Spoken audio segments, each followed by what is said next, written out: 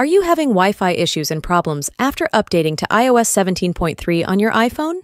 Well, make sure to watch this video until the very end because I have a couple of solutions to this problem. And before we start with this video, if you are new to the channel, make sure to hit that subscribe button for more similar iOS tutorials like this one.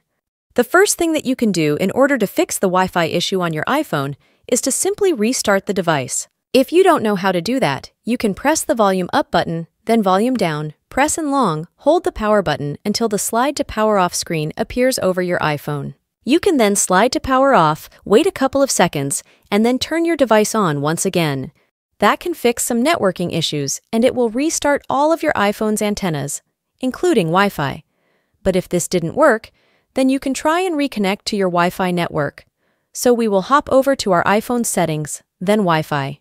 You will tap on the little eye icon next to the network which you are connected to, and you want to tap on this Forget Network button. This will disconnect you from your Wi-Fi network, and you want to find the network once again in the Wi-Fi settings. Tap on it, and then enter the password of your network in order to reconnect to it. This can solve the issue in most cases. Just forget the network and reconnect to it, and your Wi-Fi issues should be fixed on iOS 17.3. But if you still have issues or problems, then we can try and reset all of the network settings on the iPhone. This can be useful in troubleshooting various network-related issues. When you perform this reset, it will remove Wi-Fi passwords, VPN settings, cellular settings, and Bluetooth connections. Open the settings once again, then tap on the General section. After this step, we will scroll all the way down until you can find this Transfer or Reset iPhone. Tap on the Reset button, and these options will appear.